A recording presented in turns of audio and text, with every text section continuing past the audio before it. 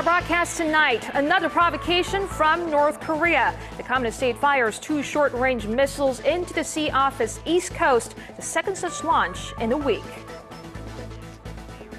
The situation is getting more dramatic by the hour in Ukraine, with the Russian military strengthening their grip on the Crimean Peninsula. A look at whether the country is on the brink of war and what the future holds for the troubled country.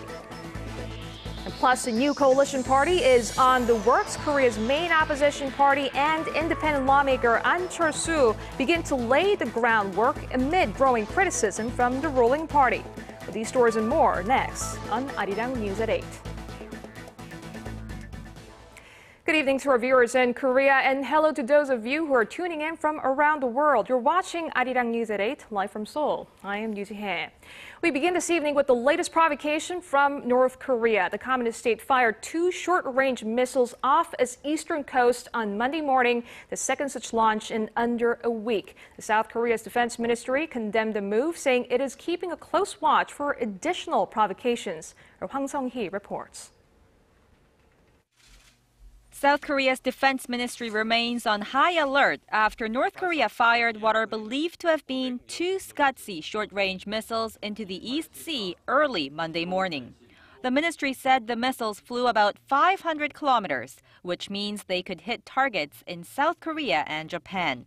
The launch comes just days after the North fired 4 short-range missiles from the same location.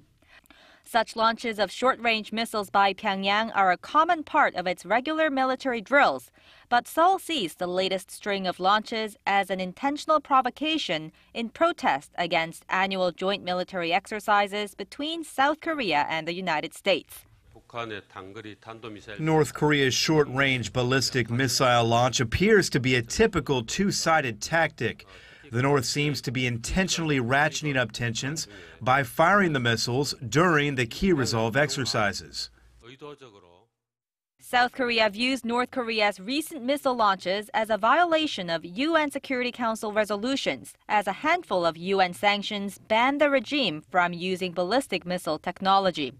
Experts say launches of this sort are considered a low-degree provocation compared to last year's saber-rattling from Pyongyang, which included threats of nuclear war against Seoul and Washington. Since they come amid thawing inter-Korean ties, experts say it could be a North Korean attempt to build its ground before entering another round of negotiations with the South. Hwang Sung-hee, ARIRANG News. The first round of working-level talks between Red Cross representatives from North Korea and Japan wrapped up on Monday with an agreement. Our Kim Hyun-min tells us what it entails and what it means. After 6 hours of Red Cross talks in the northeastern Chinese city of Shenyang on Monday, North Korea agreed to cooperate in repatriating the remains of Japanese nationals, although more specifics were not released. The 3-day talks, the first since Prime Minister Shinzo Abe took office in late 2012, were proposed by the North. They were led by Lee Ho-rim, Secretary General of the North's Red Cross Society, and Osamu Tasaka, Director General of the International Department at the Japanese Red Cross. Lee said soon after the meeting that officials from both countries need to meet regularly to discuss the repatriation issue. Top senior diplomats from both foreign ministries attended the meeting, but there's speculation that Japan wants to talk about Pyongyang repatriating Japanese abductees who are still alive in the North. The Japanese government lists 17 nationals it believes were abducted by North Korea in the 1970s and 80s. Tokyo, however, suspects Pyongyang may have kidnapped more. 5 abductees were repatriated to Japan in 2002. Japan has been requesting that North Korea reinvestigate where the abductees are. North Korea continues to urge Tokyo to compensate for the suffering of the Korean people during Japan's brutal colonization of the Korean peninsula in the early to mid-20th century.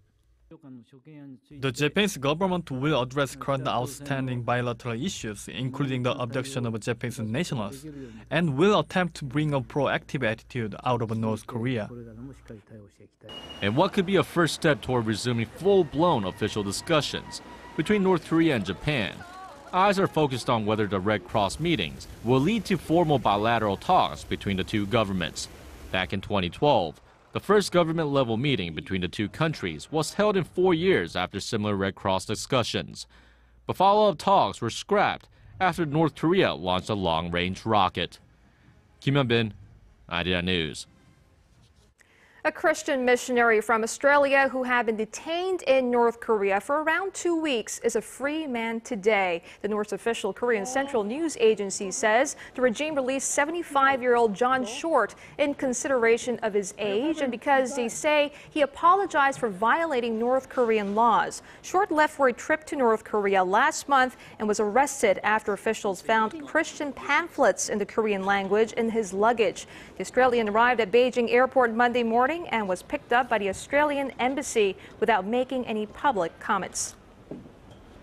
Back here in the South, President Park Geun-hye says her vision of a unified Korea will go beyond overcoming division and will aim to create a new future for the peninsula, Northeast Asia, and the world. The Korean leader was speaking at the Asian Leadership Conference in Seoul Monday, where she also added that there would be no fear of war or nuclear threats in a unified Korea, but freedom and peace for Koreans to enjoy.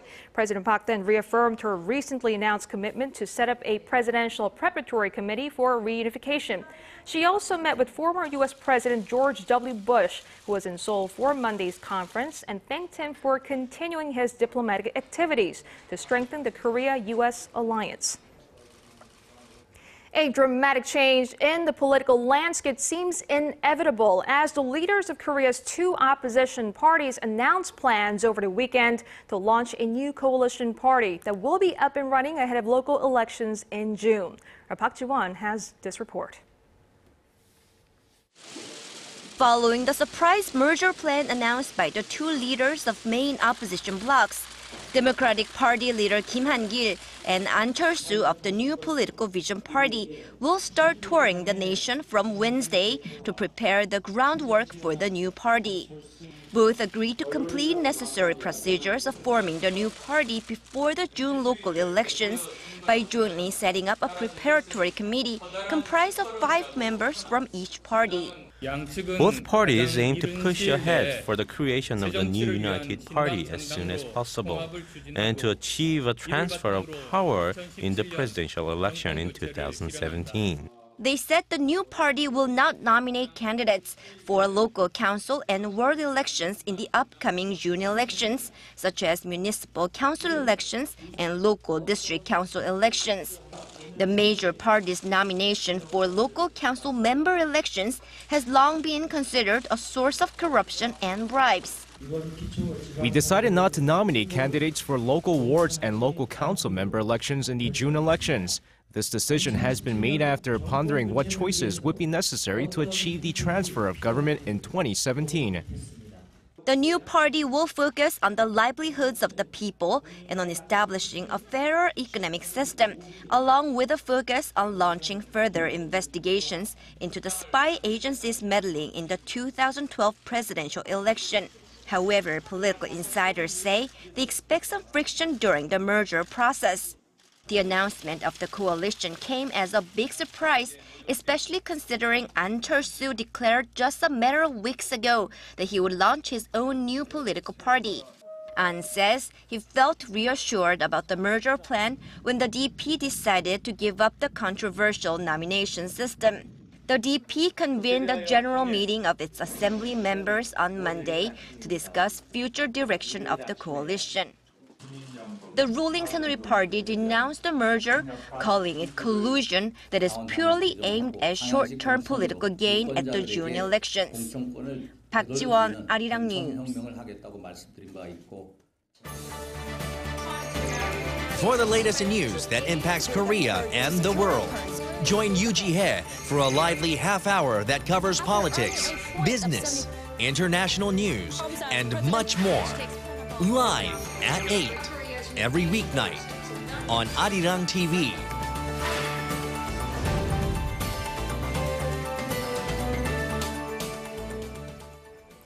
Tens of thousands of medical doctors here in Korea have announced that they will stage a one-day strike next Monday and then a 6-day-long one starting March 24th. The government, however, says it won't just sit idly by and let a medical crisis unfold. Yoo Di-an has this report. With an overwhelming yes vote of almost 80%, the Korea Medical Association has decided to go ahead with a nationwide walkout from March 10th. The protest is the first in 14 years, and given that over half of all practicing doctors nationwide participated in the vote, it could potentially deal a huge blow to the medical industry and to patients in need of medical services. Doctors in Korea are furious about a government plan announced late last year to introduce telemedicine in for-profit hospital subsidiaries. They're concerned such measures lay the groundwork for privatizing medical services. Doctors are feeling extremely desperate given the reality they are facing. So many will voluntarily take part in this strike. The Ministry of Health and Welfare is trying to reassure the public that the strike will not lead to that much inconvenience, given that they expect the participation rate to only be in the 20 to 30% range. The government has also vowed to take legal measures against those who take part in the strike. We'll first order the hospitals to resume operations. If it does not do so, it will be suspended from all business operations for 15 days. Both the ruling and opposition parties have slammed the decision, calling on the Medical Association to call off the walkout for the sake of patients' health. But since both the government and the Medical Association are refusing to back down, not many are holding much hope for a compromise anytime soon. Yurian, ARIRANG News. Now, President Park Geun-hye has tapped a veteran central bank official to be the new governor of the Bank of Korea. The presidential office spokesperson said that nominee Lee Ju-yeol had a profound knowledge of central bank business and has a good sense of judgment about the international financial market. Lee started work at the central bank in 1977 and has held key positions throughout the years, including as the head of the research department. He was also deputy to current governor Kim Jung-soo for about 2 years until 2012. Lee is considered to be neutral when it comes to monetary policies. The National Assembly will hold a confirmation hearing for Lee within the next 20 days. And moving now to the trade front, Korea leapfrogged Japan to become the biggest player in the Chinese import market last year, taking the #1 spot for the first time. ARIRANG News' Na Young-kyung takes a look at what might be pushing up Korea's share in China. Korea became the #1 contributor to China's import market for the first time in 2013. This according to the Korea Institute for Industrial Economics and Trade, as well as the Korea International Trade Association. The agencies say Korea beating Japan for the position was possible due to China's growing demand for Korean electronics and manufacturing goods. Data shows Korea's share in China's import market jumped 0.07 percentage point to 9.2% in 2013 compared to 2012, while that of Japan shed more than 1 percentage point to 8.2%. The products China sought after the most from Korea were electronic integrated circuits.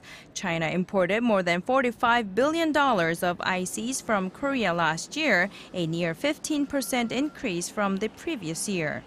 Analysts in Seoul, however, warn because China is attempting to boost its domestic demand, Korea should also come up with ways to accommodate Beijing's changing growth paradigm. Meanwhile, Korea's trade balance remained in the black for the 25th consecutive month in February, according to Trade Ministry data. However, February's trade surplus of $926 million was significantly lower than the same month last year, when it stood at nearly $1.9 billion. Officials attribute the fall to economic crises in emerging economies, coupled with slower than expected recoveries in developed economic powerhouses. Na Hyun-kyung, ARIRANG News. Some tech news. Samsung Electronics recently launched the world's first curved ultra-high definition TVs here in Korea. The Korean tech giant is betting big on this cutting-edge technology with the aim of reshaping the global TV industry, as our Kwon So-ah reports. Curved ultra-definition televisions, or curved UHD TVs, are this year's hot new trend in the consumer display industry. UHD TVs can support resolutions that are up to 4 times higher than traditional HD TVs. However, these premium features will come at a cost, with most models carrying a 20% premium. But Samsung Electronics says it's worth the added price, as the slight curve will give viewers unparalleled picture quality. We took LCD panels and realized we could bend them. With curved screens, we can implement an overwhelming immersive experience. TV manufacturers are hoping that UHD will become the new standard for the industry.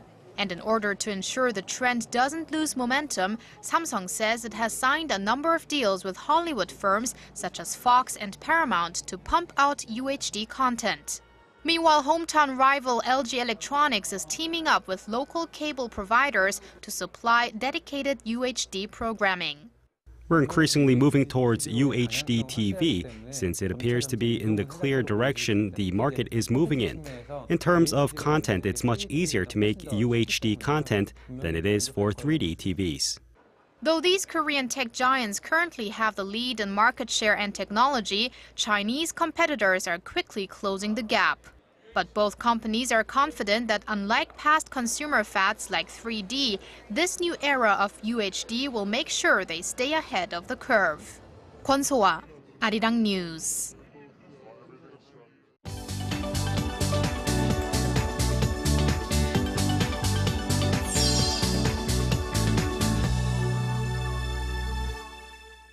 A red alert in Ukraine as tensions remain sky high and new developments are unfolding by the hour. The current crisis has led the group of 7 nations to condemn Russia for invading Ukraine and to cancel preparations for an upcoming G8 summit. Our Shin Se-min has the details.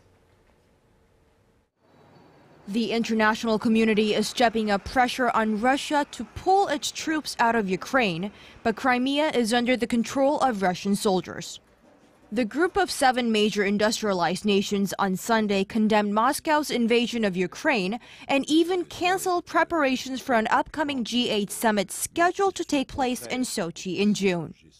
U.S. Secretary of State John Kerry, who will arrive in Kiev on Tuesday, has condemned Russia for what he called an incredible act of aggression. The U.S. Congress has already called for sanctions against Russia. Russia's parliament has already given the green light to its president Vladimir Putin to use military force to protect its citizens in Ukraine, defying calls from the international community not to intervene. Over the weekend, Ukraine mobilized its forces for a possible confrontation with Russia after Russia dispatched over 6,000 troops to Crimea and surrounded several small Ukrainian military stations, demanding them to disarm. On Sunday, Ukraine's Navy chief defected to Russia after having been appointed just a day before. Russia has also been staging military exercises involving 150,000 troops along its border with Ukraine. Shin Se-min, ARIRANG News. So the big questions now are whether Ukraine really is on the brink of war and what does the future hold for the country. From Ukraine's deepening internal divide to what the West and Russia want, ARIRANG News' Hong Ji-san digs a little deeper into the ongoing unrest. Ukraine has warned it is on the brink of disaster and any invasion by Russia would mean war.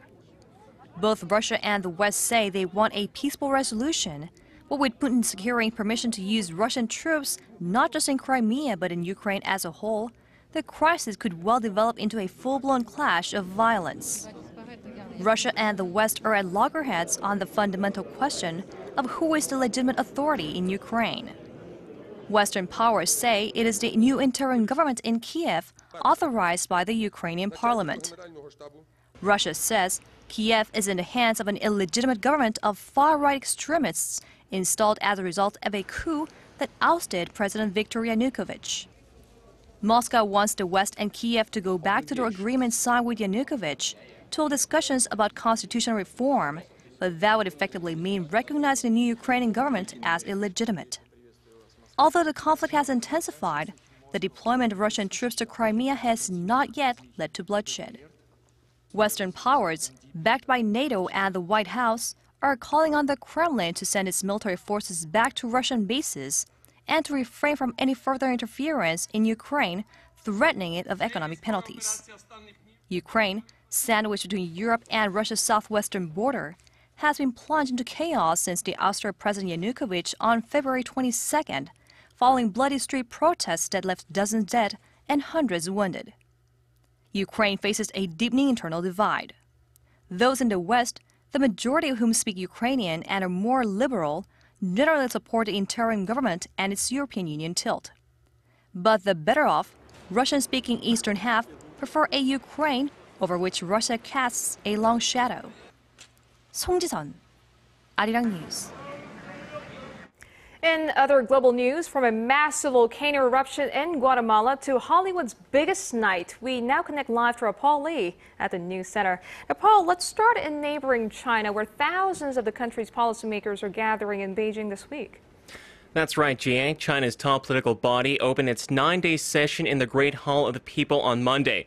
Top party and state leaders were in attendance, including President Xi Jinping and Premier Li Keqiang.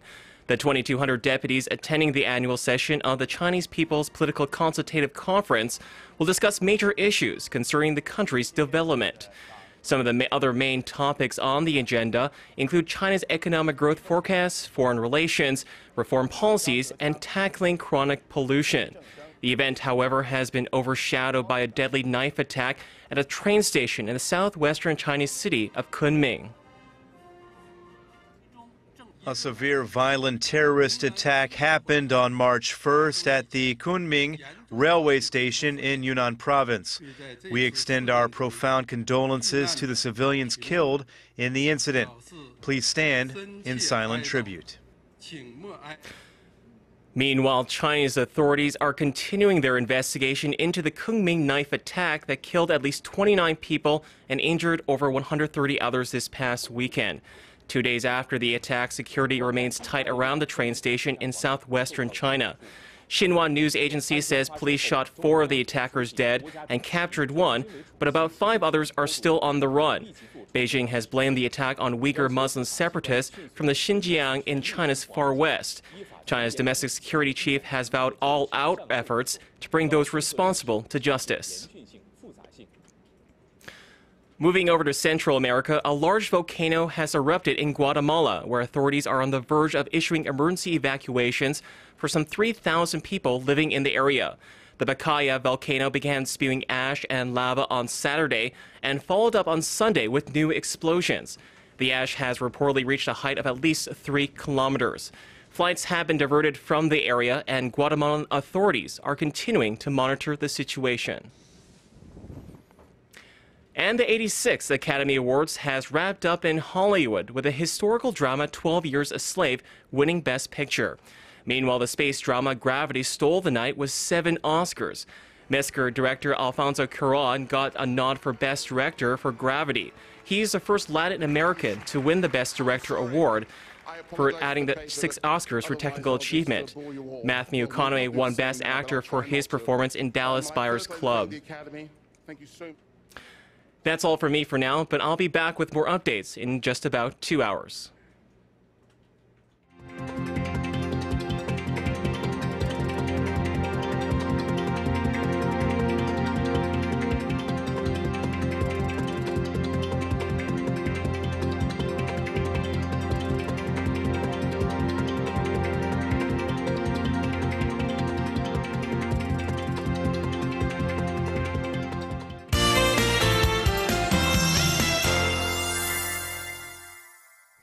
Another blast of snow hit the United States, while we here in Korea are getting ready for spring rain. For more, let's go over to our Kim Bo-kyung at the Weather Center. Now, Bo-kyung, another winter storm in the U.S.?